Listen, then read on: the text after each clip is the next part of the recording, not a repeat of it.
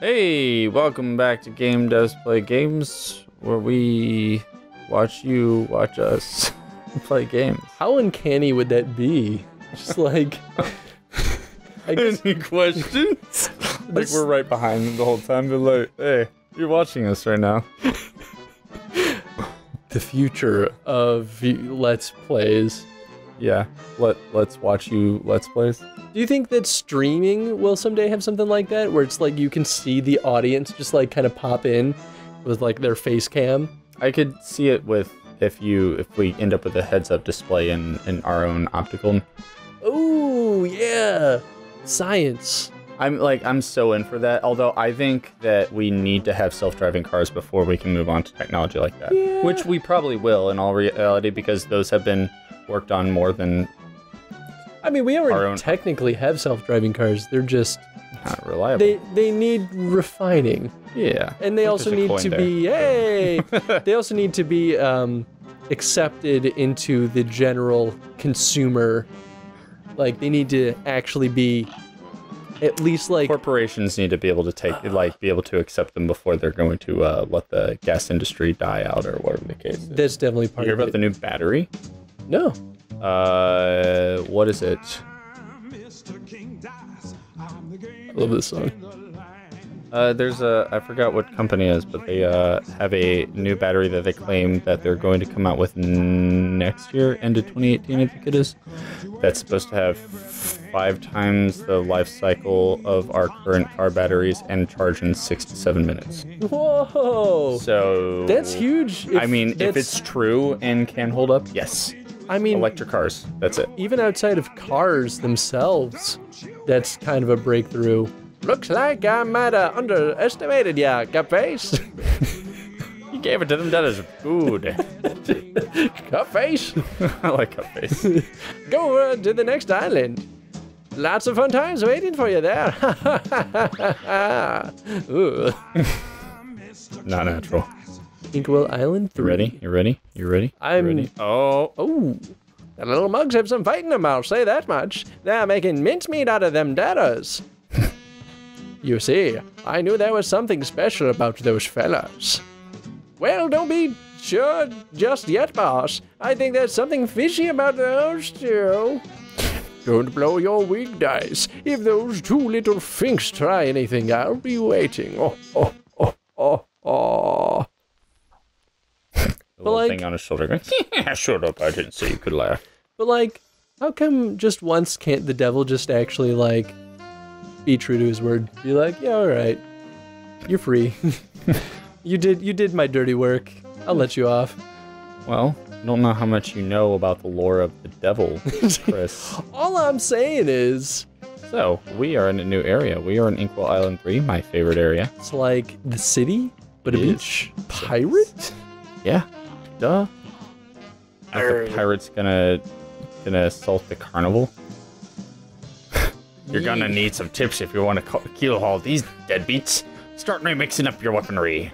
Can't expect all your arms to work the same on every foe. Mix and match, lead and lovers. That's what I say. I mean, like, if you haven't figured that out by now, I'm surprised you made it to Inkwell Island 3. It is a very moot point.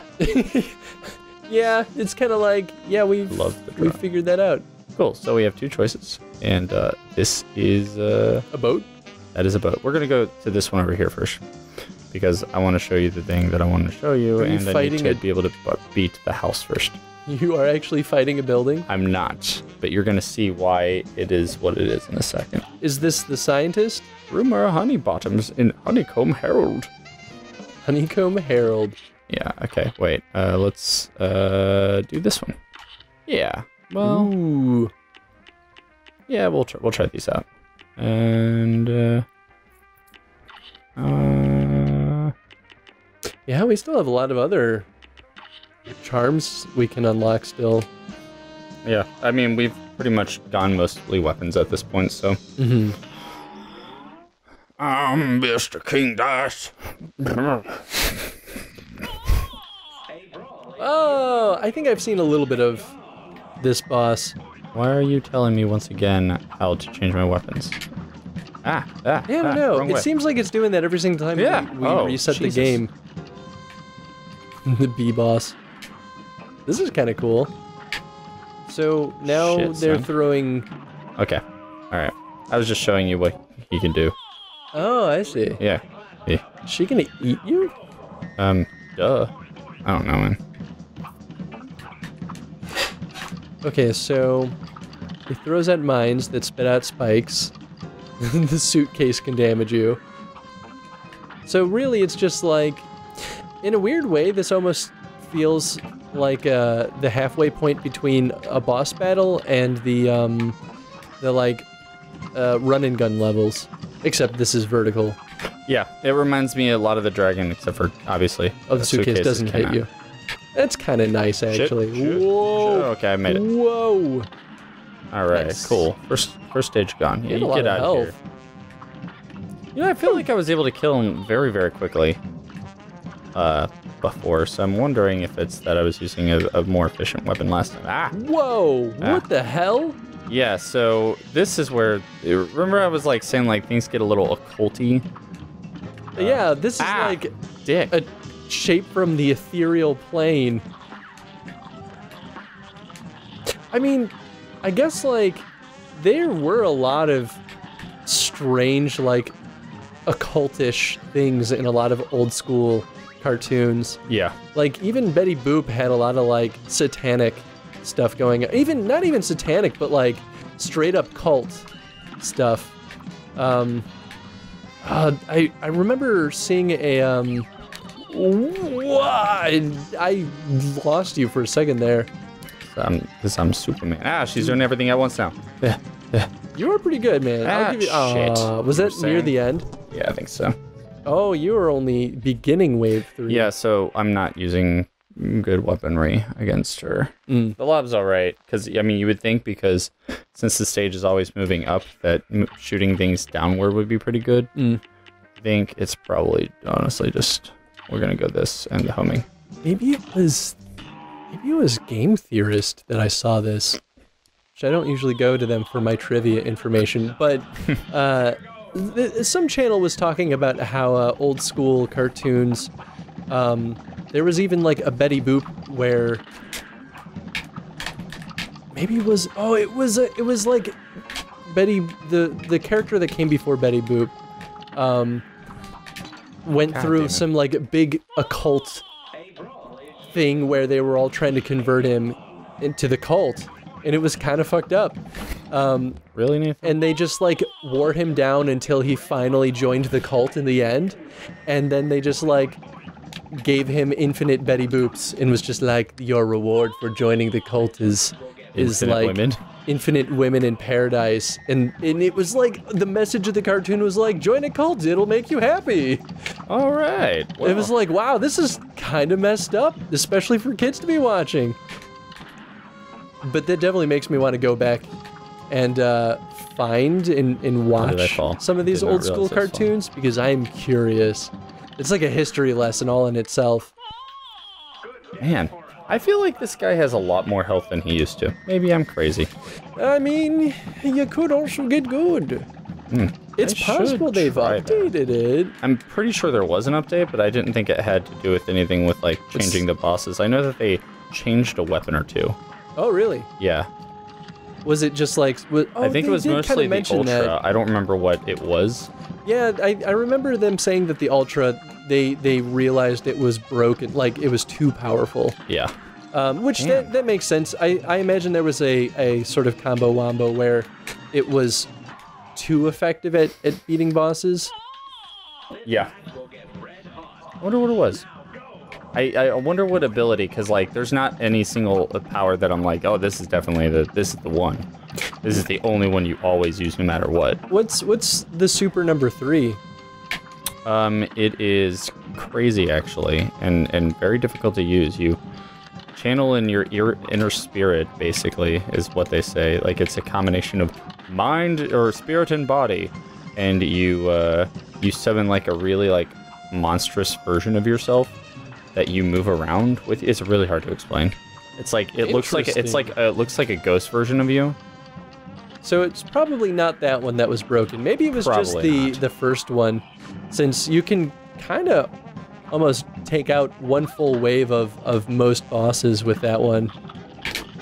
maybe the earlier bosses, but regardless, it's pretty powerful. And if you have a good way of charging it really quick, I could see that being broken. Yeah. I like that the way that they tell you where she's gonna pop up is her finger just, it's like, whoop. So you know, right here. Ah, fuck. There's a ledge there I grabbed onto. So, fun thing about this, you could do this. Ready? Wait, shit. I messed up. Did you see that? Where you just like kept parrying it before you even jumped off of it? Yep, parried. Oh god, no. I mean, that's a good way twice in a row. to get that, The quadruple Yeah. one that yep, that's exactly how I did. I actually did it before I even met him.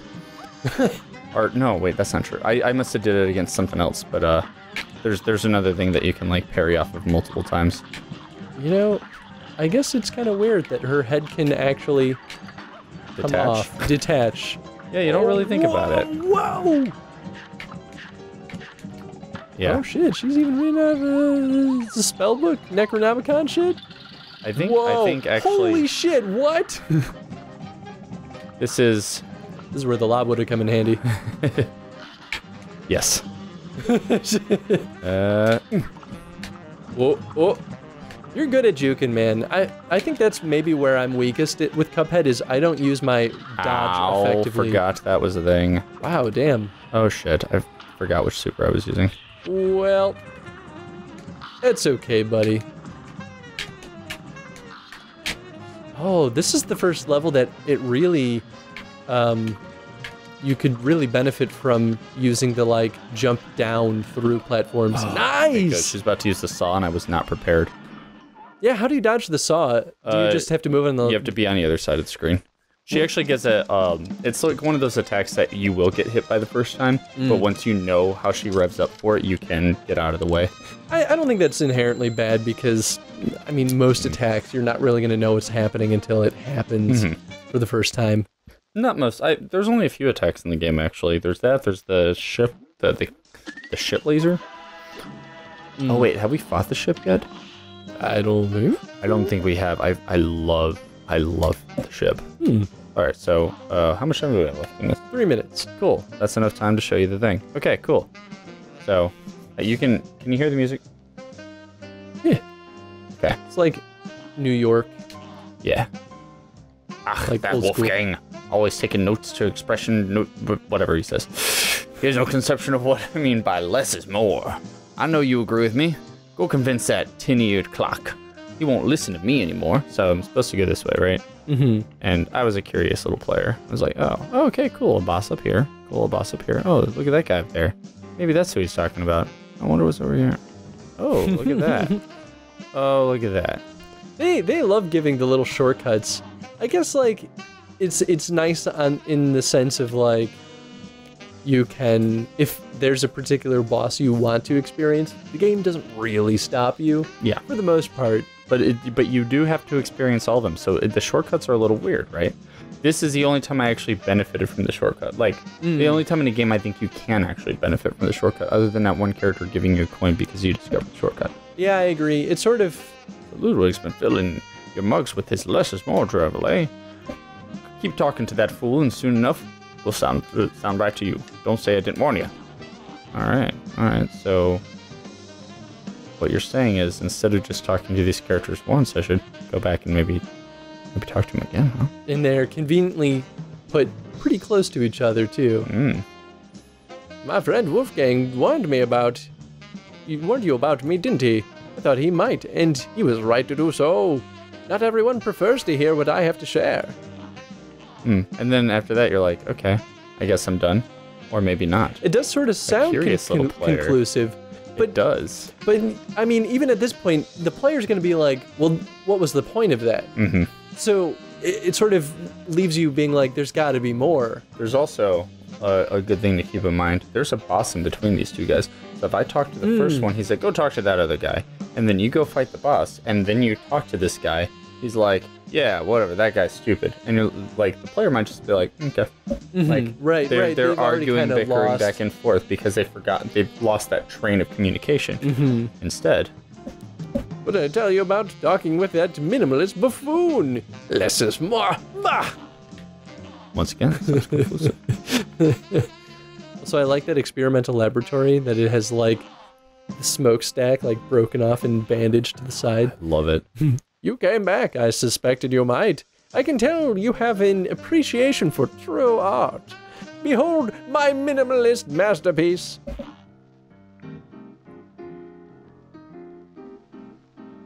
Same song, just one piano.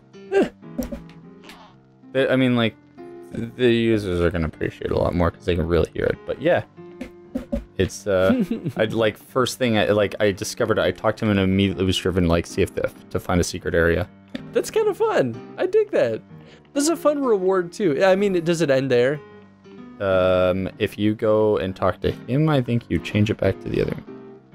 Well, that was awful. Let's change the music back before your ears turn to jelly. So for the sake of going against convention, we're gonna go. You know, and it's such a little reward, but I feel like if you were poking and prodding like that, and you didn't really know what to expect out of it, that's a really fun reward that, you know, you may not have even really expected, but yet it has perfect context. Yeah. They're bickering about music. Of course it's going to change the music. It's kind of fun. So, where are we at? We are over by a minute and a half, so cool. We'll do the ship in the next episode. Yeah. We may have beaten a boss in one episode. Yeah, actually, we didn't struggle with that one as much. The bees always interest me. I find her so, like, that's where things start getting a little arcane and strange. I mean, so maybe that's the question is, how have they sort of introduced the subtle theming through the characters? We kind of picked up on some sort of occult thing going on. So maybe how has that been present in other parts of the game? Or maybe are there other things going on that we haven't really talked about? I guess just overall, what undertones are they utilizing and what do you think it all means? Yeah. Game theory. Yeah. All right, guys. Thank you for watching. Bye.